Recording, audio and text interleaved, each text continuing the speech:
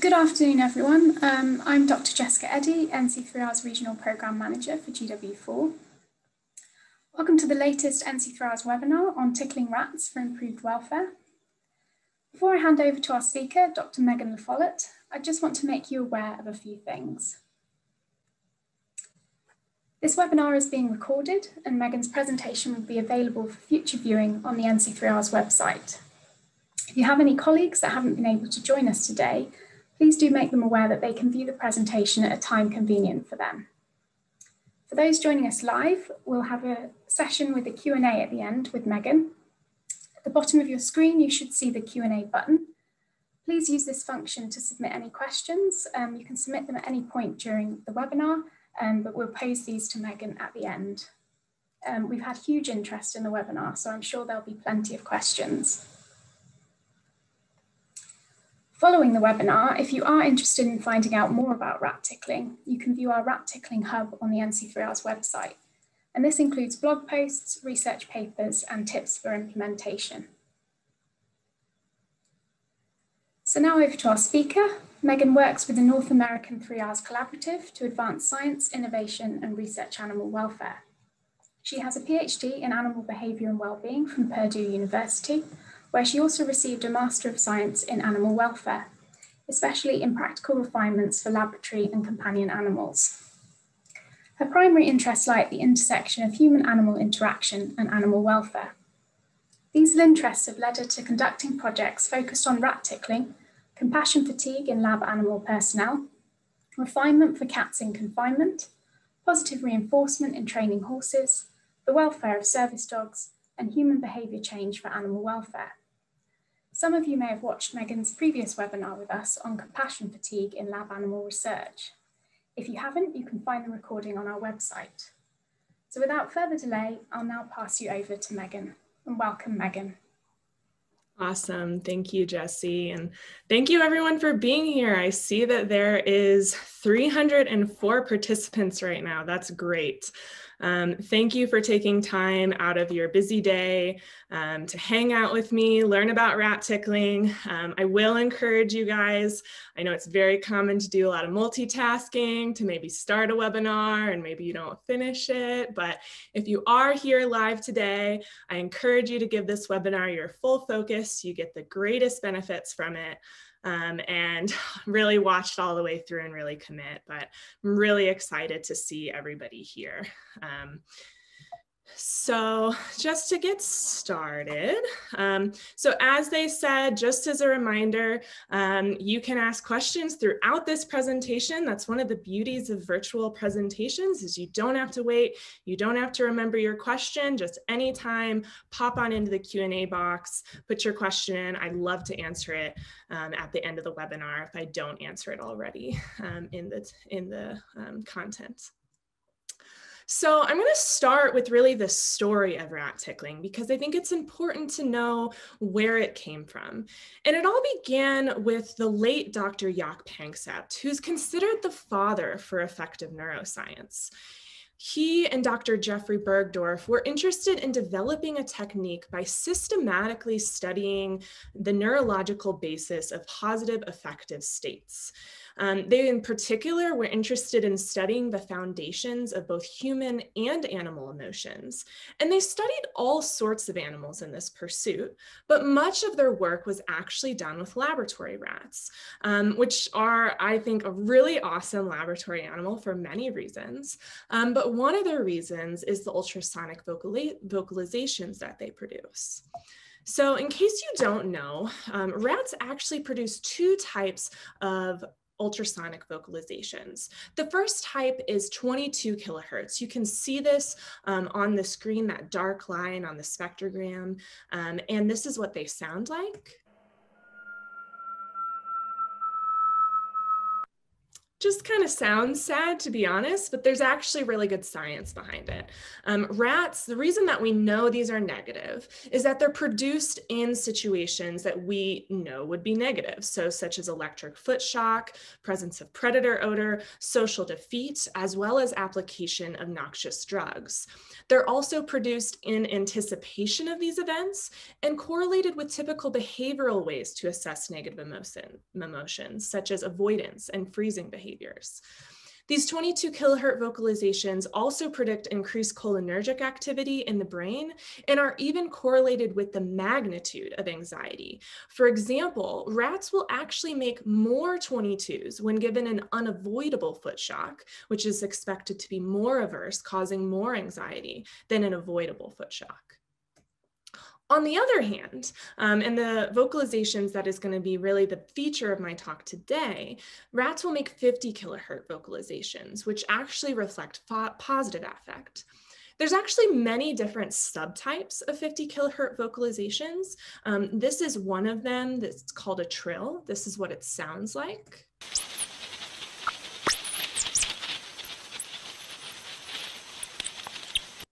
And again, there's really good evidence for these vocalizations. They're produced when rats are given high-value food rewards, euphorogenic drugs such as amphetamines, rewarding social interactions like mating and play. And they're also correlated with typical behavioral ways to assess positive affects, such as approach behavior and conditioned place preference. And like before, they're also produced in anticipation of these positive events.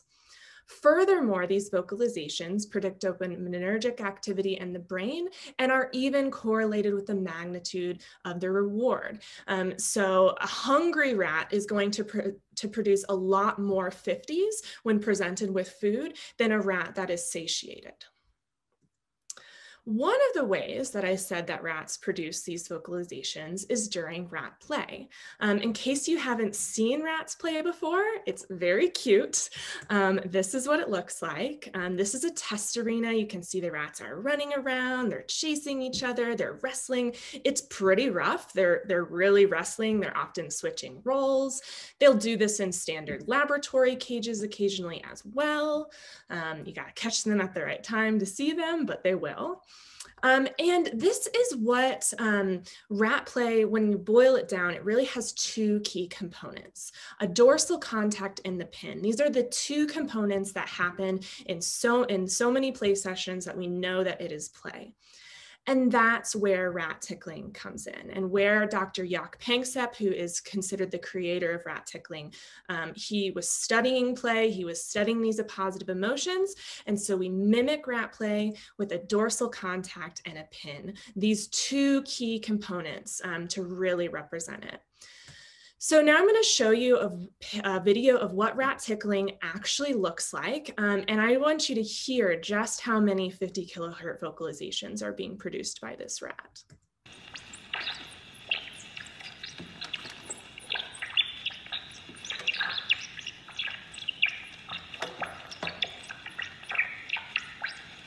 So that's a lot. You should also have seen and noted during that video that it was quite rough. It looks rough. A lot of people are like, whoa, when they first see that. But you can hear she's producing all of those 50 kilohertz vocalizations. Her body's very relaxed. I'll go in more a little later about how we assess that the rat's liking it.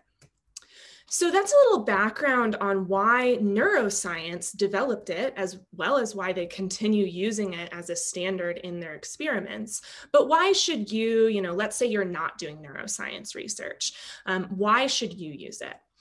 Well, you may know that rats can experience stress during handling.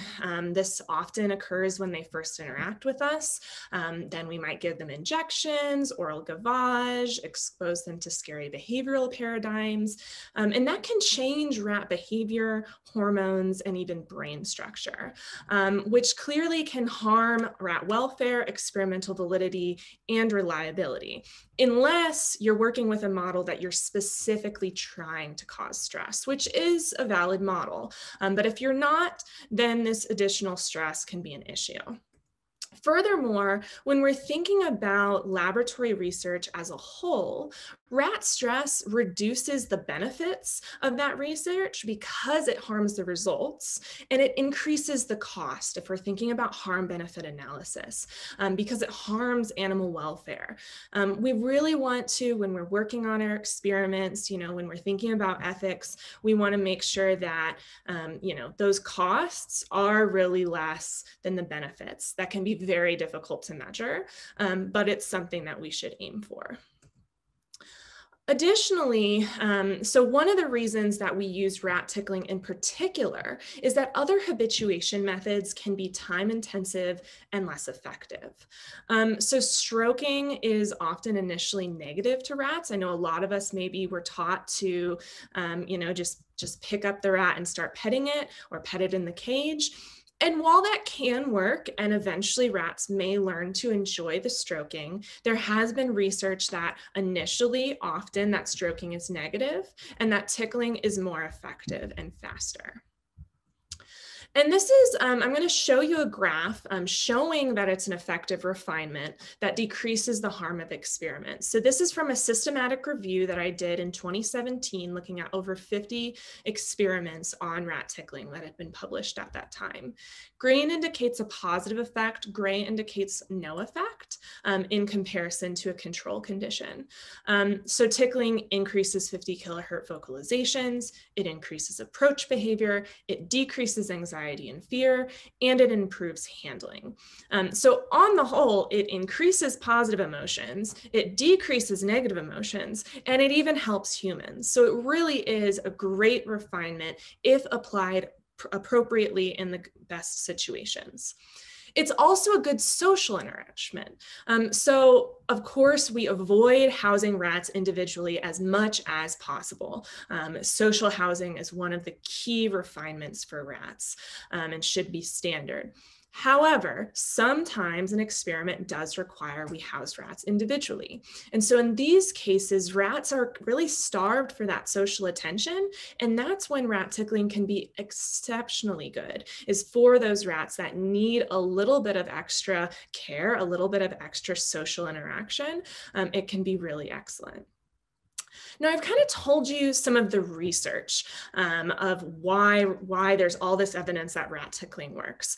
But I know, just as you, sometimes seeing can be believing. We want to think of ourselves as objective scientists, that really rely on the research, and certainly we all hope to aim to be that.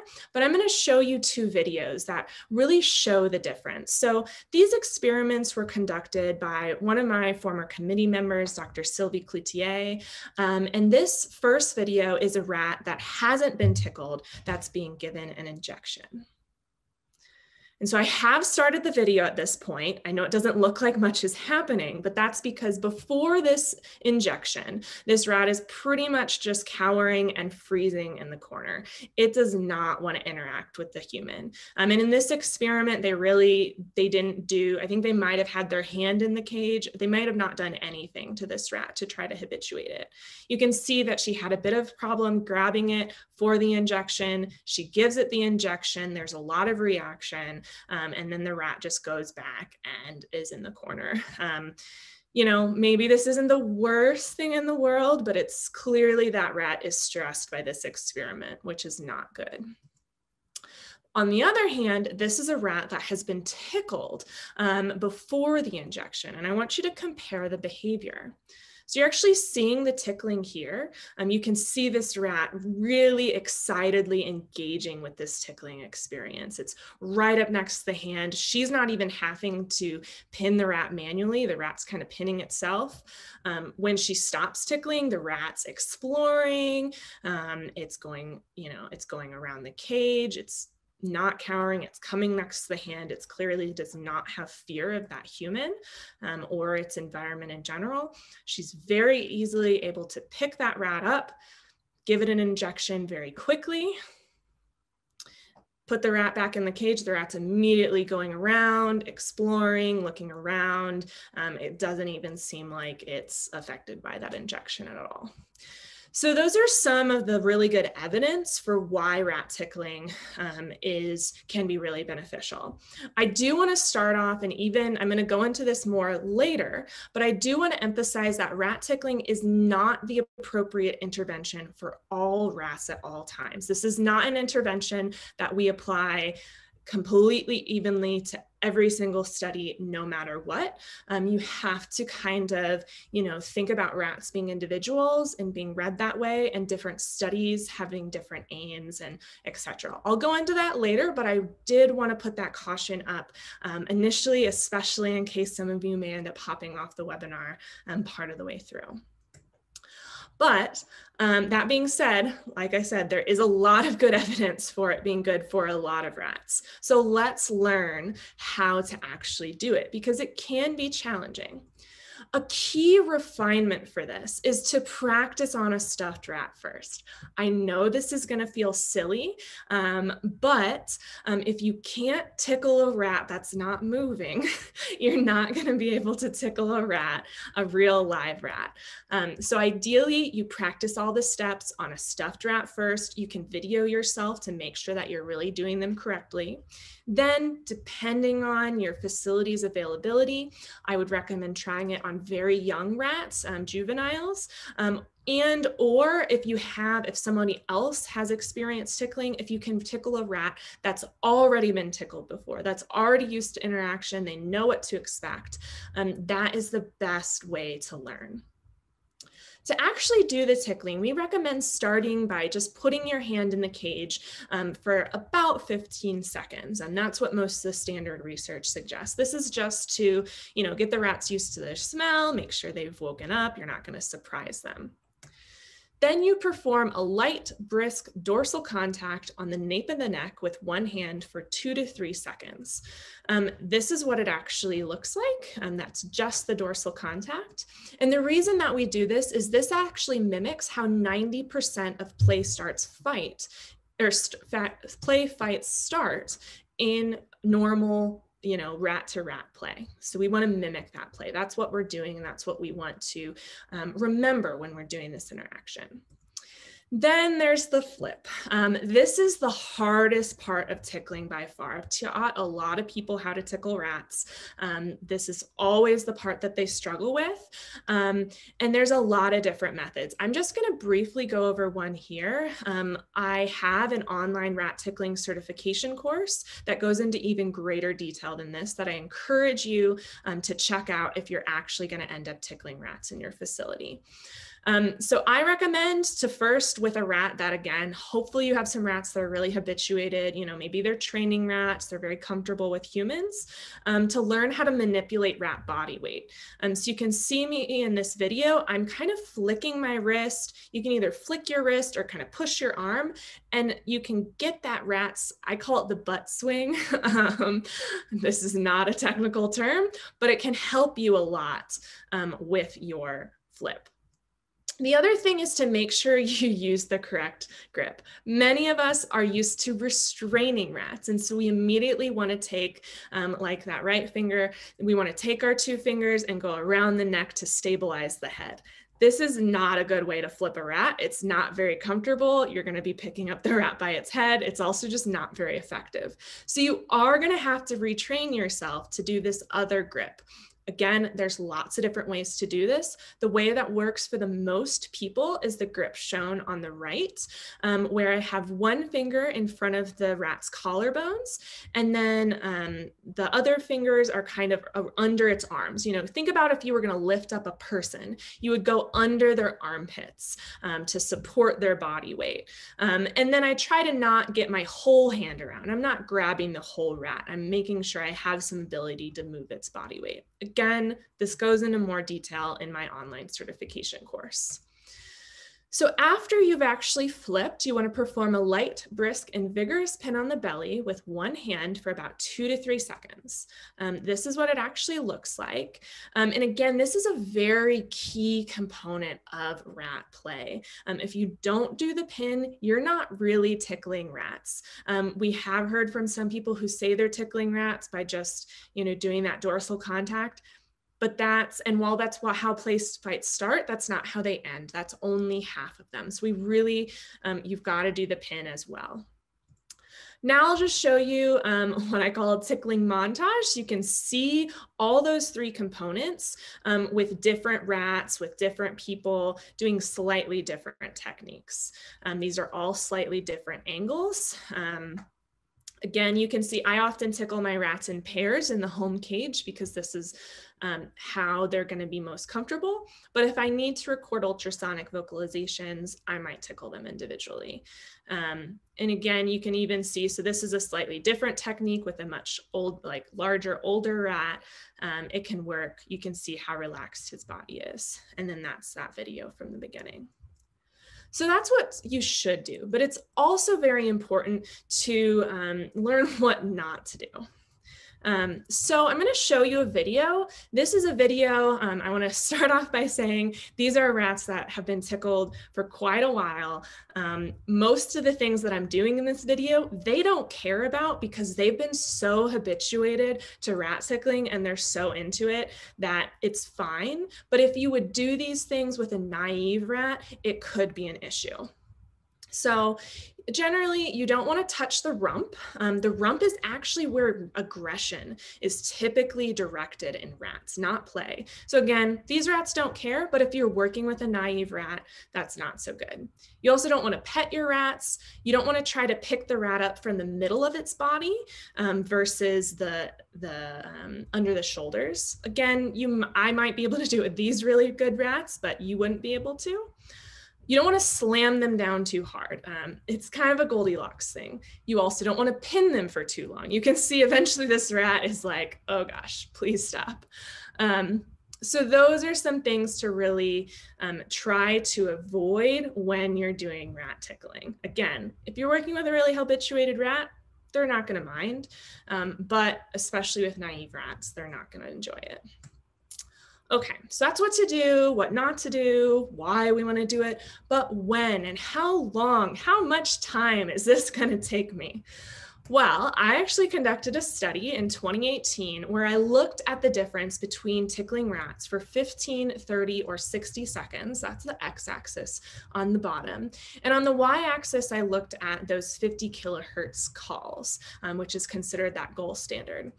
And what I found was there is no difference between any of these durations. And furthermore, I took a bunch of other measures about their behavior before and after tickling in the cage, their approach behavior, their anticipatory vocalizations, and we never saw a difference in any measure on how long we did the tickling. So based on this research, you really only need to do it for 15 seconds per rat. And it's possible you could get away with even less. We just didn't test this. And in fact, I believe that 15 seconds might actually be good, especially when you're working with naive rats who've never been tickled before, because it's such a brief interaction then that even if the rat is not loving it in that moment, it's so short, they can recover very quickly. I also looked at the frequency of tickling. So tickling rats for 1, 3, or 5 days. And what I found was that we see 70% more calls after 3 days of tickling, but then it plateaus. I only tickled rats for 5 days to make sure it was very practical, even if you only had a very short study. And again, we had really similar results for our other measures, for play behavior, for anticipatory calls, for activity, for location in the cage. So this indicates that you really only need 15 seconds for 3 days per rat. Now, when should you do it? So we recommend doing it maybe if you're shipping rats in or maybe transferring them to another room, that you tickle them about 1 to 2 days after arrival during that habituation period. Most of the times you have to allow rats time to habituate to their new room anyways. So this is an ideal time to get in there and preload them with this positive human interaction. We also recommend doing this before you mark the rats, if possible, because sometimes our marking procedures can be a little stressful for rats. If you're just using a marker, maybe not, but you still might have to restrain the rats. And so tickling is a really good way to start off that relationship. We also encourage you to do it before you do procedures and surgery. So, you know, there was a study looking at when to do it around injection. We found most beneficial results tickling rats before the injection versus after. You know, sometimes you might think, you know, sometimes in the world we think, oh, we're going to reward the rat with rat tickling. And that can work. You can actually train rats with rat tickling as a reward. But after a procedure such as the injection, they might be a little sore, and also it doesn't mitigate that negativity of the injection. If you tickle them before, it actually seems to like put them in a good mood, and then the injection isn't as aversive. The other thing that I want to note is that there's actually no need to habituate them to a passive human hand first. So again, a lot of you might be familiar with just perhaps putting your hand in the cage and letting the rat explore for a while before you do anything else. With this technique, you don't actually need to do that. You can jump right into rat tickling. The other thing that's really important is that tickling juvenile rats is most effective. And this is based on their natural behavior. So rat play peaks from about 30 to 40 days. So that is the ideal time to start getting rats used to human contact to get this tickling interaction going. That being said, we have had a lot of research using, depending on how you want to think about it, 3-month, 12-week, 90-day adult rats tickled for the first time with really good success. So don't panic if you're like, well, we never order in juvenile rats. We only ever work with rats as adults. You can still work with them. And actually, the research does show that adult rats do continue to play. And actually, sometimes that play becomes rougher. But at the same time, we just often tell you to have caution, because not only are those rats older, so they're less likely to be in their peak play experience, but they've also likely had other human experiences that may color their opinion of humans in general. So I know some of you might be really excited to go into your labs and start this right away. And that might be okay with some of your younger rats, but if you have rats that you've had for, you know, several months that are already kind of have that negative human experience, that negative view of human-animal interactions, unfortunately, you can't just slap on tickling as a Band-Aid to fix those problems. It is so much more effective as a first initial interaction than something to apply later. We know that with a lot of our animals, it's a lot harder, and with ourselves, it's harder to fix a problem than prevent it. Preventing it is key. So I mentioned this in the beginning, but it's really important to read your rat, to really look to see, is the tickling working? Is my rat enjoying it? However, you do need to commit to tickling for about 3 days with the pin before you evaluate the rats. This is because it takes some time. It takes a day or two. Often what I've seen is just a day. But if you don't do that pin component, the rats don't see it as play. So I actually have had the experience where I've had someone else try to pre-tickle my rats, and she was only doing the dorsal contact because she hadn't learned how to do the pin very well before. And if you only do the dorsal contact, we actually had a few of the rats in that cohort that seemed to sensitize to human-animal interactions and actually seemed worse. And so again, I really encourage you, but you need to stick with it for at least 2 days, ideally 3. Again, it's only a 15-second interaction. We do a lot more things to rats that can be a lot more negative. So even if the rat doesn't enjoy it, just you're getting them used to that interaction. Okay, so you've tickled your rats for 3 days. It's day 3, you're hoping it's gonna do well. What are you looking for? So I'm going to play you a video that shows a couple of these things. So you can see in this video, they've done the dorsal contact and pin. Now they're mostly doing the dorsal contact. You can see that the rat is approaching for the tickling, that it's following that hand. You also can hear there's 50 kilohertz vocalizations. Just wanted to pause so you can hear it over me speaking. Also, you can sometimes see joy jumps in very young rats. like jumping around, it's really excited. Generally seeing relaxed bodies and tail, seeing chasing, and even seeing finger nibbles. Those are all really positive signs. Also, isn't this rat just cute? But this is published work. It's well validated. So these are good signs. What about negative interactions? So you've done it for 3 days. Maybe there's a couple rats in that cohort where you're like, I don't know if they really like this interaction. Well, there's a couple ways to really evaluate that a bit more objectively. Certainly you should use your intuition. I do think, laboratory caretakers, technicians, researchers do have good intuition, but sometimes with new interactions, it can be hard to be objective. So seeing 22 kilohertz vocalizations is generally bad.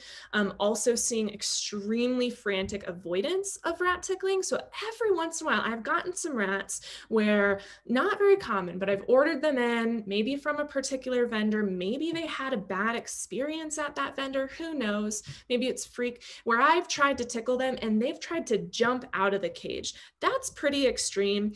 That means, this is not the right interaction for them. Tail rattling, that's a bad sign. And now I'm going to show you a video that shows you a few more negative signs. To give you a little background, this rat had actually been in my rat tickling dosage project and had been tickled for 5 days, but then had been let sit for a couple months. We had some students do some projects, and I had to go through all 72 rats in that cohort to find one rat to make this video to show you what negative interaction. So I will say that it was actually quite difficult for me to find this one rat. And after I did this session, I waited like a little bit longer and then tickled her again. And actually a lot of these behaviors disappeared. You can see some audible vocalizations. You can hear not only the small peaks and the kind of screeches, she's really avoiding me. Sometimes she might turn her head in defensive posture as if she's looking at me. You can also see, she's actually not too bad. She's staying near my hand, but she's kind of frozen. And she's been tickled. She's still exploring some. If we saw a rat where it's just totally hiding in the corner, avoiding, that's not great.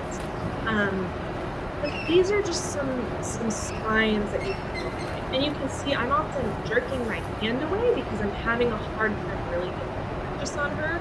And I'm thinking she might try to bite me. So I'm getting a little nervous. You can see there, it looks like she's contemplating jumping off the cage. She doesn't. These are some things to look out for. It's not failed. 22 kilohertz are really the gold standard of these things. And honestly, she's not that bad. I had to put her for 5 days, so she was part of the cohort. But these are, again, some signs to potentially look at after 3 days. If a rat was behaving this way on day 1, I wouldn't be concerned. On that first day, they're what is going on? What is happening? But you only tickle them for 15 seconds, and usually you come back the next day and the improvement is amazing. Or actually I've found in my workshops, you come back in an hour or 2 hours and try again. And they're like, oh, I get it. I've had some time to process that. I don't really know what the rats are thinking, but it really, day 1 session, any of these behaviors totally normal. And honestly, this really wasn't so extreme. So that's why I continued tickling her, also to get you this video. But these are some things to watch out for. So the other thing to note, and that I've kind of alluded to, is that some rats consistently vocalize more than others. So there's actually been 12 different experiments to show this. This is a graph from just one where they tickled rats for 50 days. And you can see that they actually were able to kind of distinguish between these two groups. That being said, all the rats were producing 50 kilohertz vocalizations, which are indicative of positive affect. So it wasn't that a group of these rats was necessarily disliking tickling. It was more that one group of rats liked it more. And this can be interesting because rats that vocalize more actually respond more positively to interactions in general. So they actually have decreased susceptibility to chronic variable stress. So they show decreased anxiety and fear behaviors and decreased approach latency. Okay, so let's go into just a few final tips about rat tickling. So one thing that I would also caution is tickling stressed rats or breeder rats. So highly stressed rats. So if you're working with a model that has a lot of stress built in, maybe that's the point of the model, you can tickle those rats, but it can be a little dicey. So just use a lot of caution. Again, this kind of alludes to what I was saying before, that if you've had rats for a couple months, a year, that are very stressed out by human handling already, trying to add in tickling now is probably not going to be super effective. The other thing is, so one of the only times I've been bitten, one of the people in my lab has been bitten. We've really had 2 times. One was a breeder male who was actually in the, or I think he was out of the cage, but he was out of his home cage, but he was being housed with a female. So we think that he may have been territorial of the female. The other time was actually the time I talked about earlier, where I had someone else try to tickle rats for me, and she was only doing the dorsal contact, not the pin, and she had done that for 3 days, and one of the rats in that cohort was displaying some pretty extremely frantic avoidance behavior. But I thought, oh, well, maybe I can fix the fact that there's only been this dorsal contact, and she ended up biting me. But I've tickled probably, I don't know, 500 rats. I've only been bitten the once out of all of them. So a lot of times people are really afraid to tickle rats initially. Again, I've worked with naive rats, rats that really haven't had a whole lot of other human contact. Maybe they've had some, but it's been generally positive. So you do have to be cautious with that. And then the only other thing is just females with pups. Again, there might be territorial. So those are things to be cautious of. The other thing, so maybe you're watching this webinar and you're like, great, I have rats in mind that are going to be great opportunities to tickle. I want to do it. But often we can't just make solo decisions in the lab. There's other people that we have to convince. So what are some things that you can say to them? How can you help them out? So you can tell them this is a relatively commonly used technique in neuroscience labs. They use this technique to assess positive emotions. They don't even use it as a welfare enhancing technique. They use it as an outcome measure to measure the effects of their drugs. You can also tell them, well, it really doesn't take that much time while potentially increasing animal welfare, decreasing animal bites, and improving caretaker satisfaction. So yes, it's going to add a little time, but you're going to get different bangs. You're going to get a lot of bang for your buck. Generally, the technicians love it. People who do it, it makes them happy. People will say they're having a bad day. They go to tickle rats. It's fun. So it's good for the humans. It's good for the animals. You can also tell them, okay, maybe you want to implement the 3Rs. Well, this is a scientifically supported 3Rs technique. There's been over, at this point, probably 60 published studies on this technique, and it reduces harm. You can also tell them, related to that neuroscience, that 50 kilohertz vocalizations are a validated outcome measure, that you can use this. Maybe you have someone in behavior or they just want to know. You can use this as an outcome. You can also tell them that it can explain individual variation. So this has the possibility to reduce data noise in statistical models. You can input it as a variable in your general linear models to reduce that data variability and see maybe that drug or that intervention works better on rats that are calling more, that have generally more positive affective states than rats that are calling less. It's also an efficient handling technique and can be used as a non-nutritive positive reward. I'd also really encourage you to send them my rat tickling certification course. This is completely free. It's highly interactive. I've gotten only really good feedback. It has even more videos and more tips and tricks.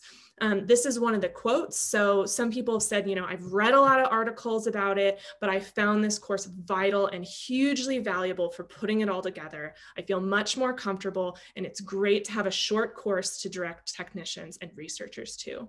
So I really encourage you to check this out. It's linked on the NC3Rs website. It's also linked on the NA3RC website on our rodent handling page.